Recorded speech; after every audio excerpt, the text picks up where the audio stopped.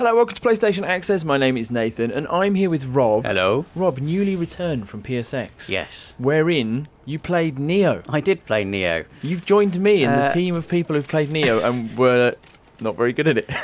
Yeah, I did play Nioh. This is not what you're watching. Oh, really?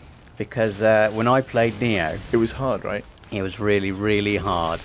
And I thought to myself, we could make this a video, but it would have to be called 17 Ways I Died in the First Area of Nioh. Yeah. So I went back the next day and got a very kind developer called Nick to play Nioh for me, and he was much better. A developer on Nioh, right? Not just some random guy who makes games. Yeah, just some guy who's in the area. So what did you... So it is... I heard it actually in the... We didn't put it in the vlog, but you can watch Rob and Holly's vlog from PSX in Access Granted, which is on the channel right now. But in one of the offshoots from that, which no one else got to see, you said it was like a mix between the Souls games and Ninja Gaiden. And I think that's probably pretty fair. Yeah, I mean, it's developed by Team Ninja, isn't it? The developers of Ninja Gaiden, and the Dark Souls influences are incredibly apparent throughout. Yeah. It's a game where each enemy is incredibly challenging. There's no such thing as cannon fodder in Nioh. You have to be concentrating all the time on everything you fight, and you have to, know what you're doing every time. And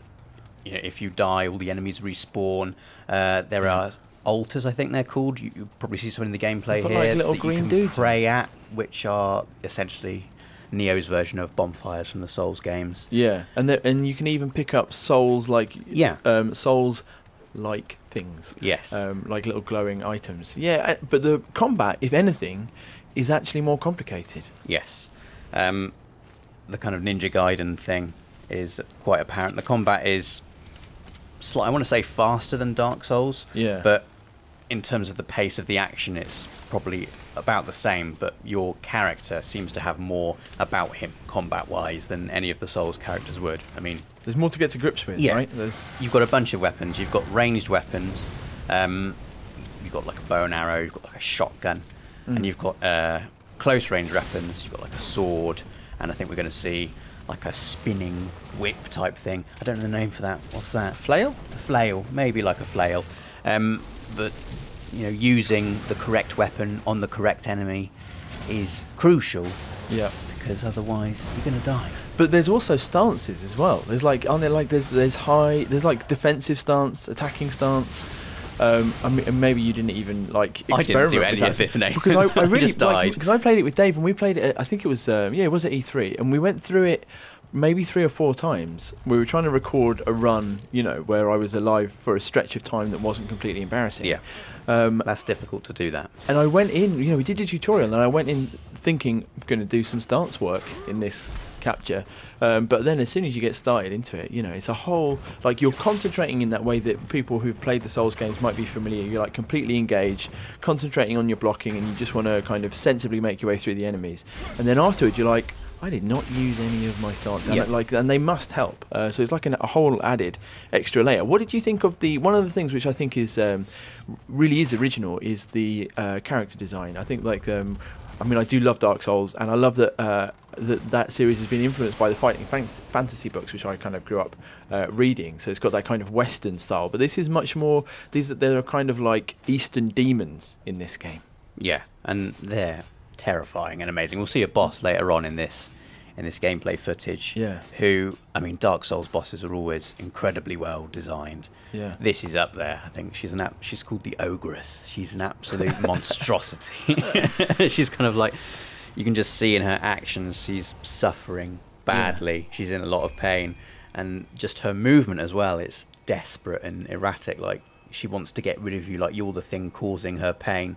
But I love the use of colour. I think because I mean, even Bloodborne is basically a game made up of black or red. Yeah. Whereas this, like, there are kind of more vibrant. There's glowing purples and bright reds. It's a very pretty game. But while it's very pretty, I also found it quite oppressive in a good way. Yeah, like not just because it was handing you your It's not like ass. Ni no Kuni. You're not running around thinking, oh, that's lovely. Right.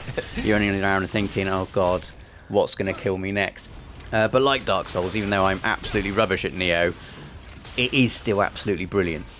Like, I died so many times in the first area, and then I was fighting this guy on like a catwalk area, and I nudged him, and he kind of lost his balance on the edge of this catwalk and fell to the ground, and I flew down after him, did a finishing move on him, just completely instinctively, and it worked, and it did massive amounts of damage, and you just get that feeling of, yes! Do you know, and man, that's great. And it definitely felt to me, because like I said, I played the same area over and over again. You get that kind of, that learning curve of the Souls games where you get to an area and you're just like, no, like there's no way that I can't understand what's happening here, and like, and then eventually you realise, you know, how are you going to have to deal with certain enemies, what resources you're going to need to save for later bits, and then I don't know, like it's always, I love the like his constant sense of kind of overcoming adversity in these games, where you arrive somewhere thinking this is never going to happen, and then, you know, a few weeks later, yes, you're kind of running through it, and it's like an area that you've just, you know, that you've practiced. And, you know.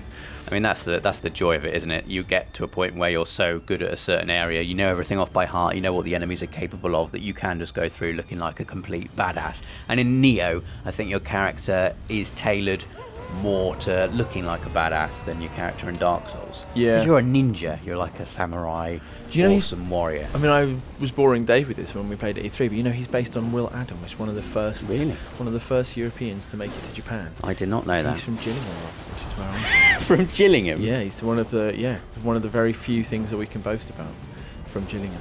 Wow. There's a Will Adams memorial there. I could take you there. That's some trivia. I just love that it's even in just the flowers, you know, just the fact it's in a garden. Well, it's just a completely different palette. You might not have seen from the cutscene, but the flowers come from the Ogress's tears.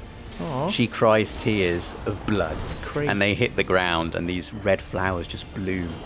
So this garden of red flowers is basically the garden of the Ogress's tears. That's lovely. I mean, that's poetic. I love the way it kind of tells story like that, how the Souls games and now Nioh tell their story. Like, I know so much about this character just from the way she moves. Yeah. And her animation. I mean, you get down to like a certain point of health when she gets below half health, and her moves get really desperate. Right. She's like really scrabbling to get you, and you have to really be on your game.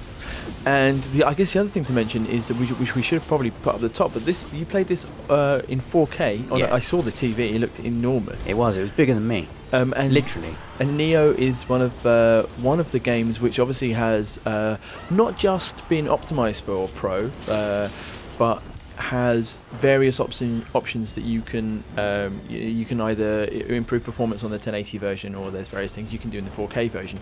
But you were playing this on a Pro, and the footage that we're putting up at the moment is 4K. Yes. So enjoy that. Well, Rob, thank you for showing me.